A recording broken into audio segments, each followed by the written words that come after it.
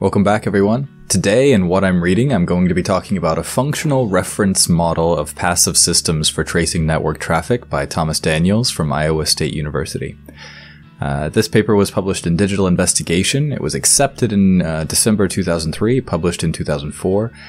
So in terms of digital forensics and digital investigation, this is almost a lifetime ago, really. Lots of things have changed since then. So I went into it thinking that it is an older paper, and let's say we've advanced, or at least we know a lot more since this has been published, but it was still interesting to read it and see what people were talking about in 2004 about passive systems tracing and network traffic.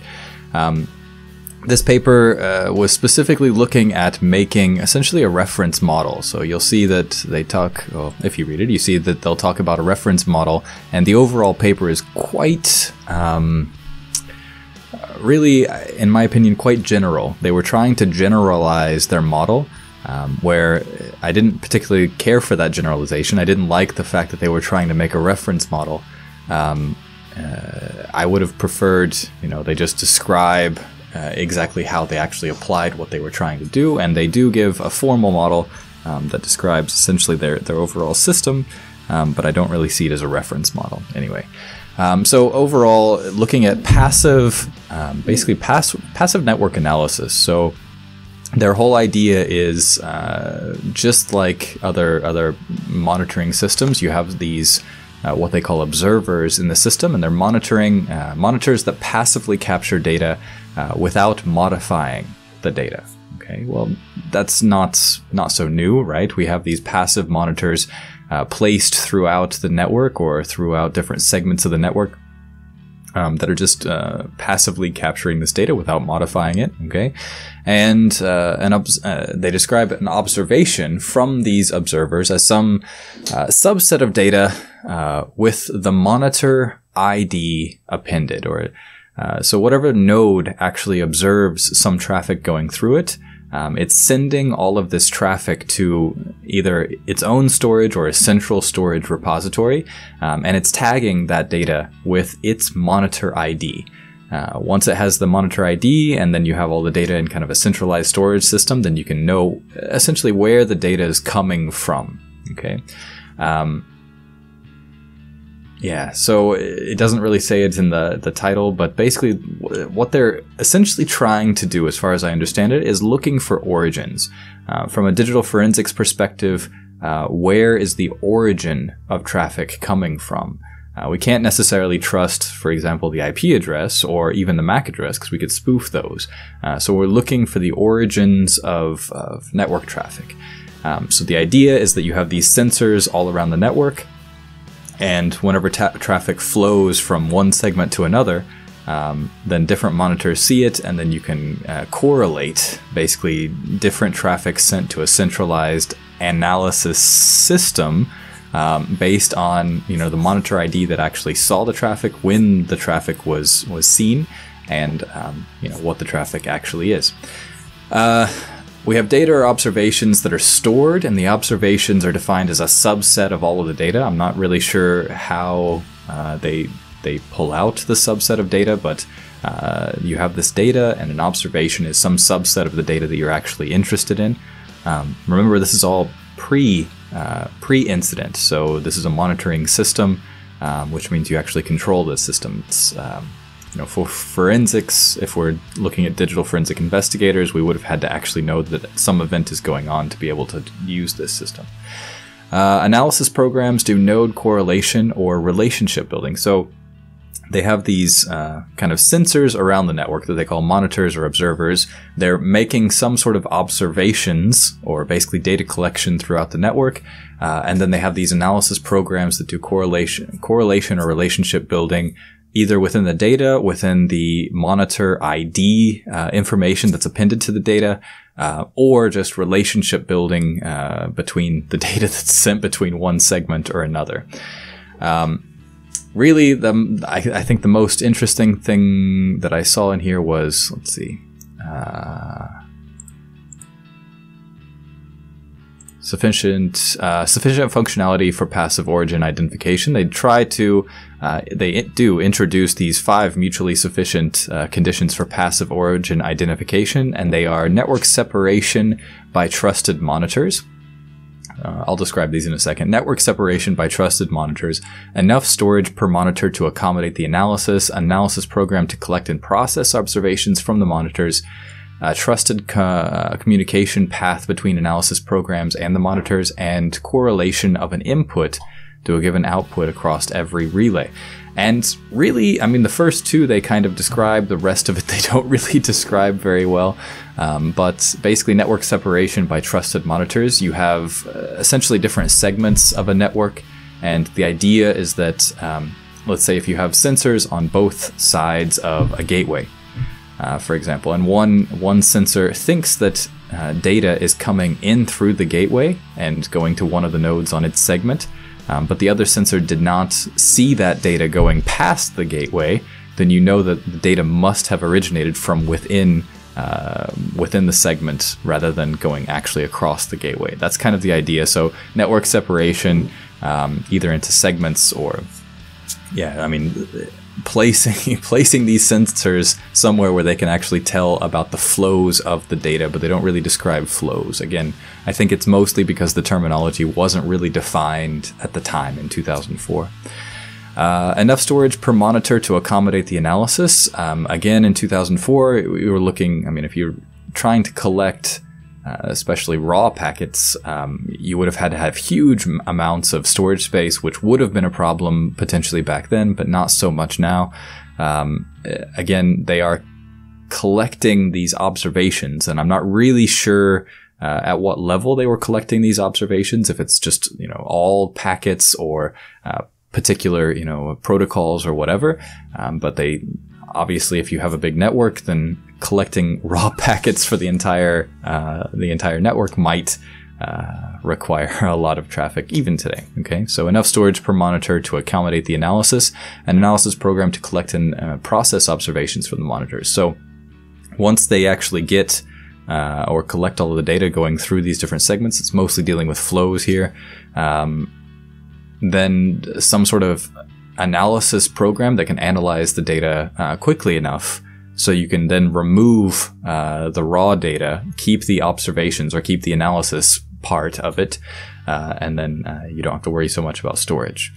A trusted communication path between analysis programs that I didn't really see them talk about much about that, but you know, they did kind of allude to the fact that their monitors could be compromised, and apparently, I mean, if you're sending data from a monitor to a storage area, then I guess that could be compromised as well.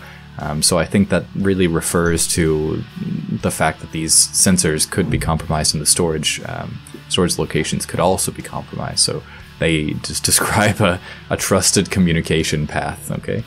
And a correlation of input to a given output across every relay. So, yeah, they also really didn't describe that too much either, okay?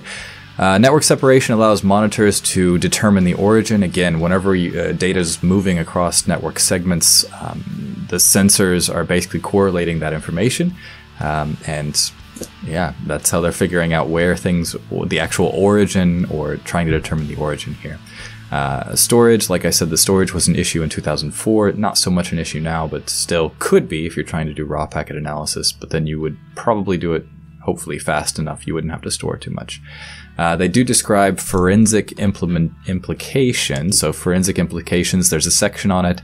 This section is, again, I can't really tell if it's not very focused or not very well written, or if it's just the fact that terminology wasn't really well established yet. So I think it, you know, terminology here is a bit of an issue. So just keep in mind, if you read this, then some things don't really seem to make sense, or they seem very vague, and it's probably because they weren't really well defined at the time, whereas now we have definitions for them. So again, think of this as a kind of an archive paper or something a little bit older that still has relevance, but some things don't really make a lot of sense. So forensic implications I have here. Current techniques are only useful for investigation.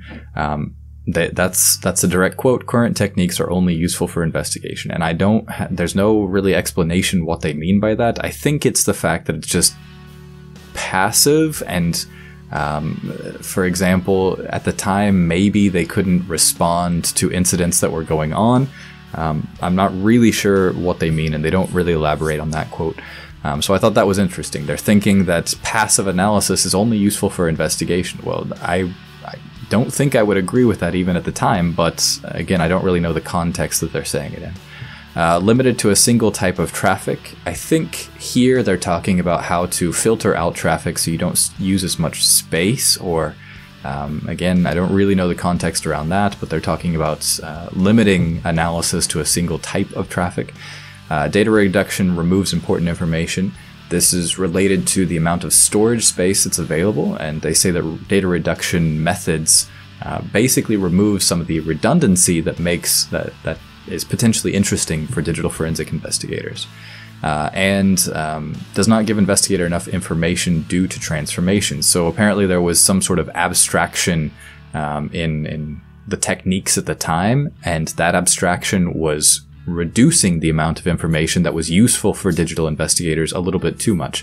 And that basically results in that investigators using methods similar to this method could figure out essentially where an event occurred, what the origin actually was, but once they actually figured out, the segment that the attack took place on, they wouldn't be able to figure out exactly what machine did it. And I think that, again, the context is a little bit fuzzy, but I think that's pretty much what they're talking about whenever they're talking about these transformations, and that it didn't give the investigator enough information. So then the investigator would have to basically go to that segment and then do a manual investigation from that point, as far as I understand it.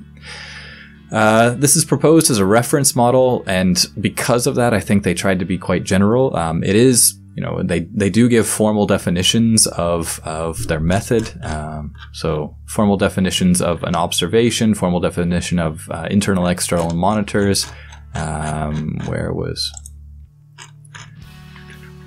Yeah, this is kind of the state machine model of networks and passive network origin identification. So really, this should have been just called passive network origin identification. I don't think it really should have been a reference model. I think, the formalizations, the model that they actually give is interesting. If you're looking at this today, I think it doesn't hold up very, very well, but it's still interesting to read it in the perspective of 2004. So some of their conclusions I don't really necessarily agree with. I don't think they've done them well enough. Yeah. So they did describe several conditions that are sufficient for determining the origin of NDEs, or these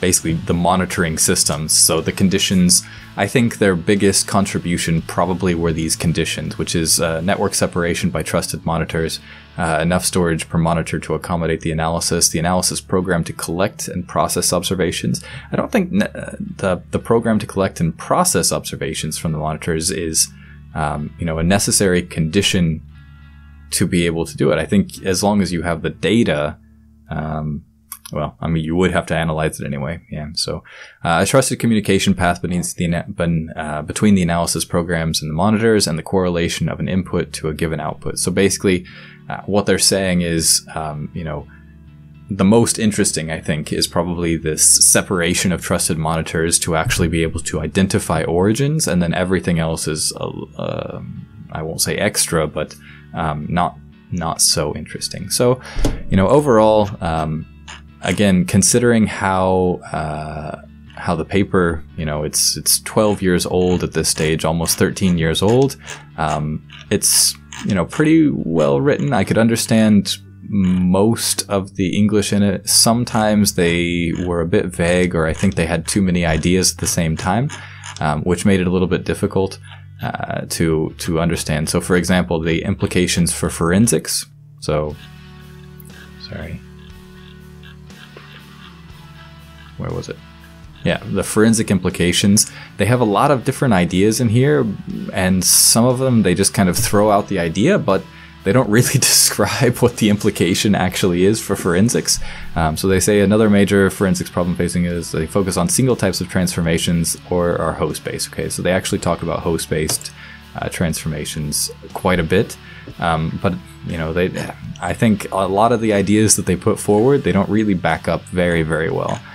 They didn't explain some things very well, and the organization of the paper could be quite a bit better. But again, this was the first issue of Digital Investigations, so we can't really hold them to today's standards. I think it's overall quite well done, and yeah, still quite formal. So yeah, if you're interested in what I would call basically just, if you're interested in passive monitoring and looking for origins within a network, network traffic origins, then this could be an interesting read for you. If you basically, yeah, so passive origin identification. I think that's probably what the paper should have been called, passive network traffic origin identification, something like that.